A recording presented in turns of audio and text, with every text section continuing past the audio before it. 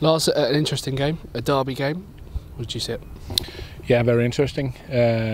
We asked the boys for intensity in the game, and they gave us that.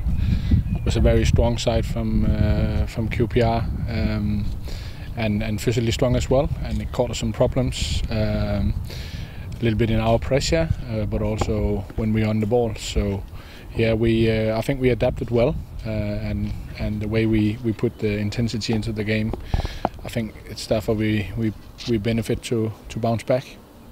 2 goals down early doors. Was it a little bit of a slow start from your boys, or were they just not ready for how strong QPR were? No, definitely not. I mean, we gave away a goal from a bad pass from the back, and then it was an easy goal just to tap in more or less, and we gave away a pen.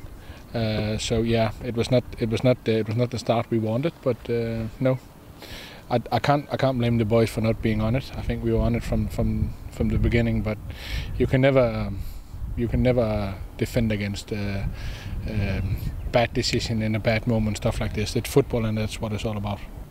So there were obviously a lot of goals in that game. What do you think was the main difference between the two sides out there?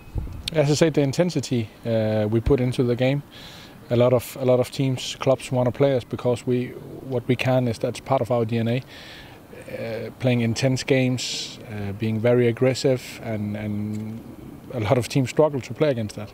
So when we're on it, we're damn good, and that also gives us the bounce back today. And praise the guys for the attitude and the way they as I say, bounce back, being two down twice in the game. So all credit to the way they worked.